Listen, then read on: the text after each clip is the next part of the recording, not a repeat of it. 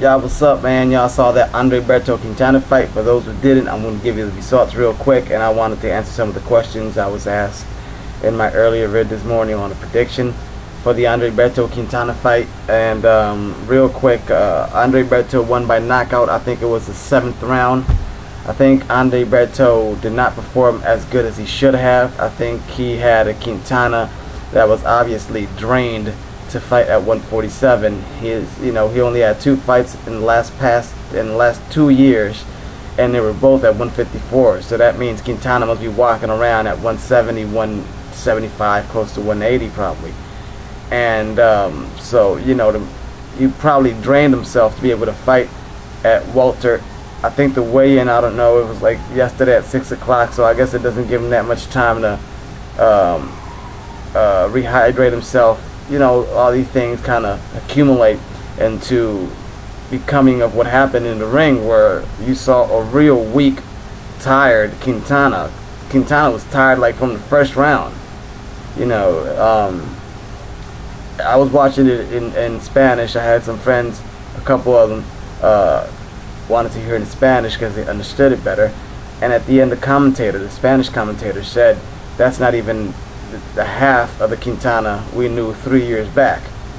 The last 2 fights he had, he won. Quintana won by knockout, but this was at 154, and apparently he felt real good at 154, and he was fighting good at 154. But only 2 fights in 2 years. He's 33 years old. They drained him back down to 147.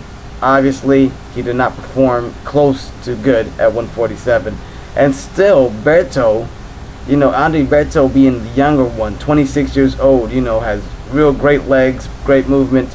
But the guy, I would see him in the 2nd, 3rd, 4th round with his mouth open, tired. Berto should not have been tired. He looked sluggish.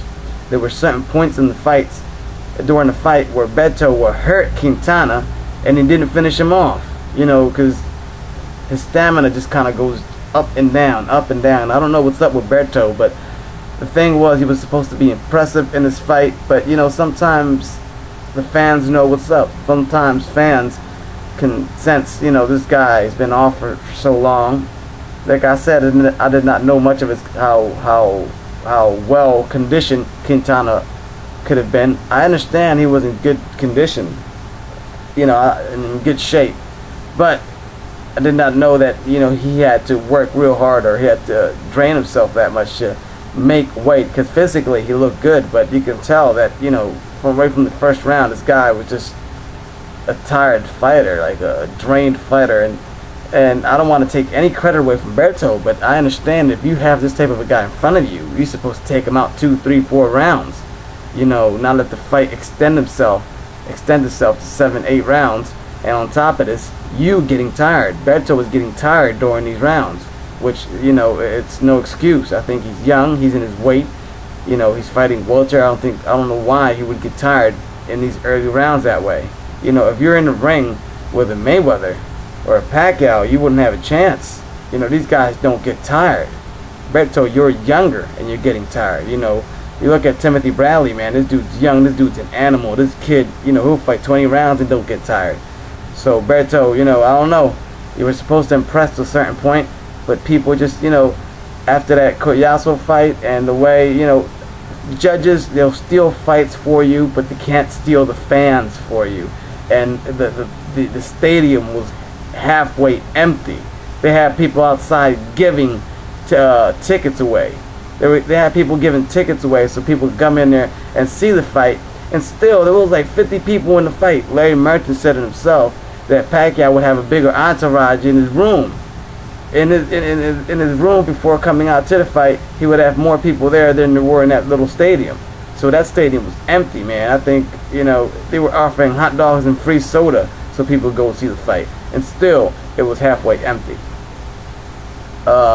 So I guess you got to step up your game to a certain point. Honestly, probably HBO, already invested some money in Berto when they're trying to cash in, but apparently, I don't know, this fight did not impress me. It did not impress me. You had a tired, weak, drained, older Quintana, and you knocked him out 7th round, but did not look all that good doing it.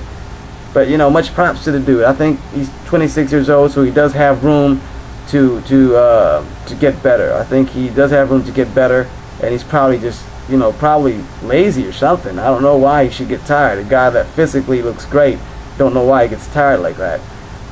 So I might not have enough time to. I wanted to answer some of the questions of final round, men take bubble baths, couple guys. Roscoe, what's up?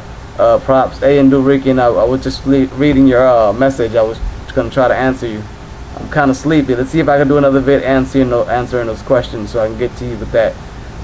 Thank you a lot. You know, I think the fight, well, it was free, but next week, Parvik, Martinez, man, they're trying to take Martinez out of boxing or something. He just get, you know, it gets harder for him. You know, he's winning fights, but he's getting robbed. He's not winning them. He's getting robbed, and every time they'll just put in a even harder opponent in front of Martinez, man. You know, you got Carlos Quintana, Paul Williams. Oh, that's gonna be a good one. You know, I'm already kind of picking Paul Williams for that fight. But let's see what's up. I'll do a better. I'll think that out a little bit. So let me do another vid as quick as I can on answering some of the questions on there. So thanks, y'all. Let me get at you real quick. And like I said, Andre Berto won in the 7th round by knockout. And it was a pretty spectacular knockout. I think they should have stopped it a little bit earlier because Quintana was looking bad anyway. So let me get at you with that, people.